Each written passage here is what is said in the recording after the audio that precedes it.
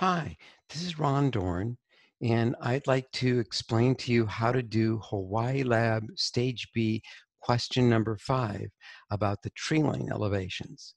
I'm going to go to screen sharing and then shift to a full screen PowerPoint where I can explain the question and a bit about the background. Biogeography is an important part of physical geography, and an important part of biogeography is why are there tree lines?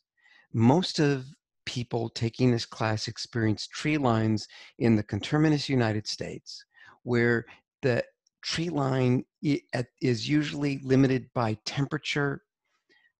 As you go up a mountain slope, say in Colorado or in California or in Washington State, you get to the point in which it's just too cold and it's too windy, and there's a line at which trees can no longer grow. In other places, like in some mountains back east in Appalachia, the tree line might be defined by it being too windy. In Hawaii, it's a very different reason for the tree line. So there's a bunch of temperature, precipitation, and other factors that influence the biotic distribution.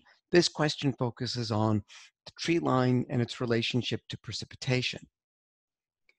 In particular, we're focusing on the Big Island of Hawaii, and you're looking at a Landsat image from NASA of the Mauna Loa volcano, and you can almost draw a line where there's a rainforest below the tree line and there's desert above the tree line. And what controls the upper tree line is the amount of precipitation, in particular the trade wind inversion.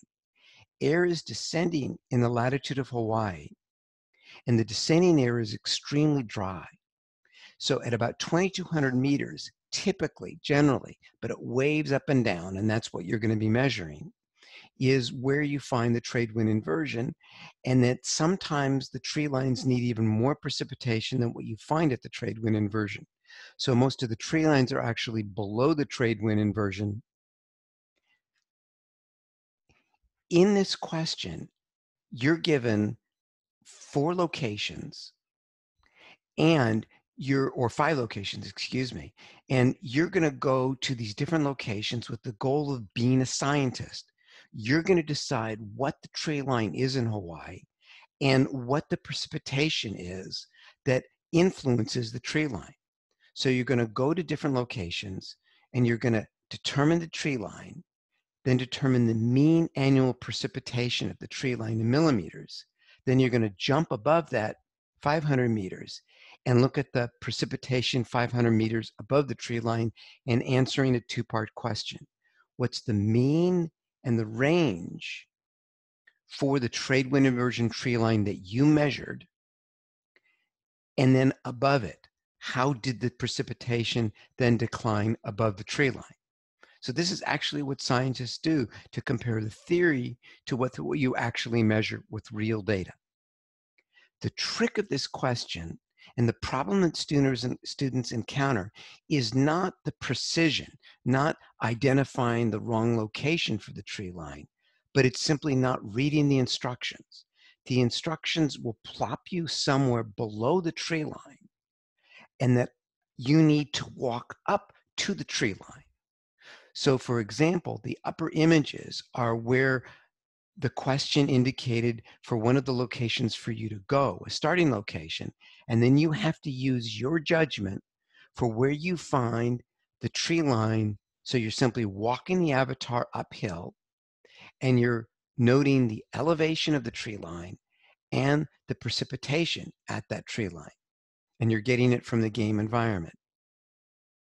Another example is below, where you're comparing the precipitation at the tree line and then going above the tree line. You got to walk up 500 meters and you have to pay attention to the elevation.